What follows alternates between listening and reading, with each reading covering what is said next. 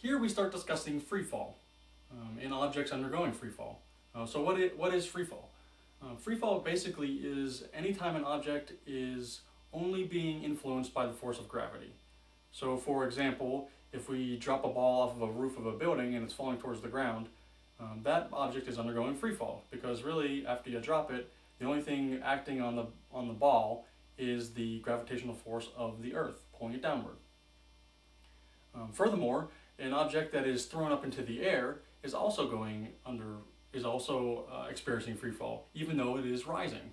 And that's because as soon as it leaves the hand of the thrower, the only force pulling it back down to the ground is again the gravitational force of Earth.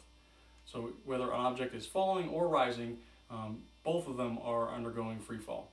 Now, we say that the only force acting on the objects is the gravitational force of the Earth, and that's an idealized situation. Really, there's other forces acting on these bodies, like that of the friction of the atmosphere slowing the ball down.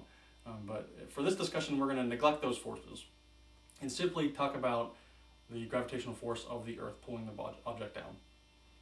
So we're going to start in this section with an example of a man on top of a building dropping a ball down to the Earth.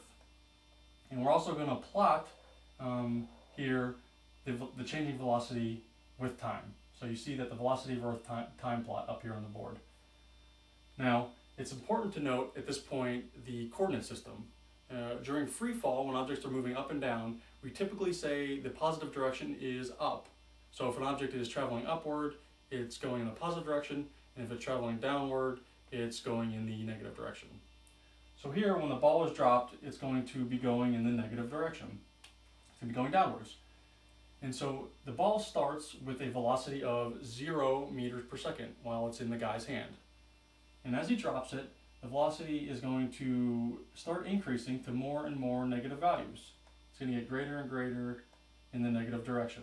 So it starts from 0 and it hits the ground. Its maximum velocity at, say, negative 30 meters per second.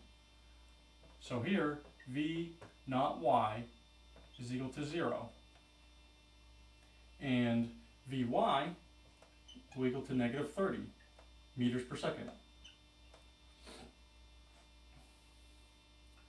Okay, and so we've said that if an object starts off at 0 at a low value and slowly increases its velocity, we say that it is accelerating. And this is no different here. The velocity is starting off at 0 and getting greater and greater, and so we say it's accelerating.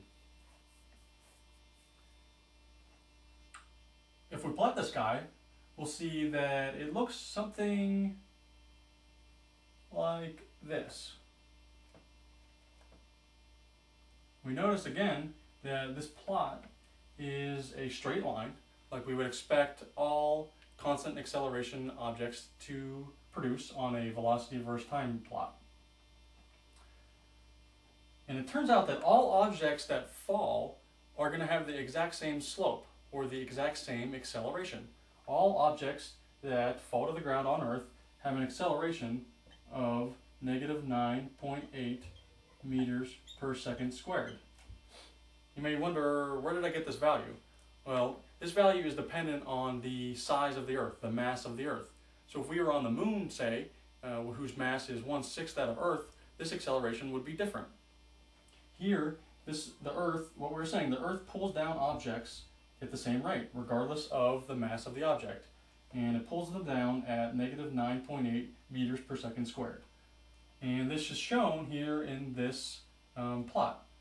So for the first second, we're saying that the velocity changed from 0 to negative 9.8 meters. Okay? So if we look at our acceleration equation, which is the change of velocity over the change in time. Here, our change in time was 1 second, and our change of velocity was 9.8 or negative 9.8 meters per second.